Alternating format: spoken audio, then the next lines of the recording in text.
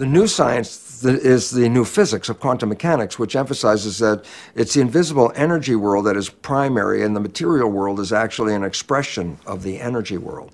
That says that instead of focusing on the material plane, the new science focuses on energy. Well, energy is thought, consciousness. Energy is love. You can feel the energy of love and harmony and peace. These are non-tangible energetic realities. So rather than seeking the new Humvee or buying the latest, greatest new technology, the new civilization will say, look, love is more important, harmony is more important, living in community is more important. This conforms to the new science of energy, physics, quantum mechanics.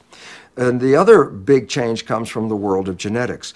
The old belief in genetic control is a belief that we are victims of forces outside of us. We are victims of the genes.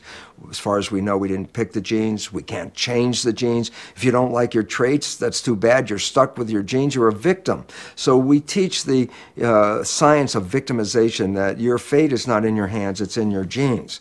You have something running in your family, then you might have to expect that that's just a way of life and you had nothing to do with it, but you have to live with it. So that belief system of genetic control is transitioned into a new belief system in the new science called epigenetic control. Now, the words are almost the same. Genetic control, that means control by genes. Epigenetic control, the little epi prefix is so profound it changes civilization. Epi means above. So when I say the word epidermis, it means skin, the layer above the dermis. When I say epigenetic control, what I'm actually saying is control above the genes. The relevance? The control is not in the genes. The control is in our perception of the world, our consciousness, and our mind. Relevance?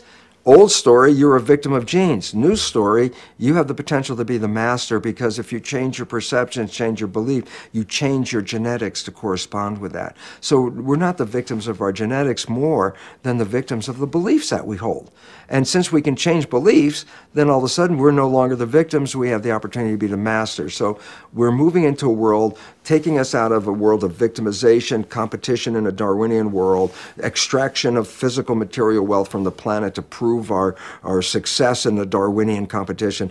And we're moving into a world that's based on love, harmony, balance, energy, the invisible, intangible aspects of life as being more primary than the mechanical ones, and the belief, most importantly, that we are masters of our health, our biology, and the life that we live on this planet.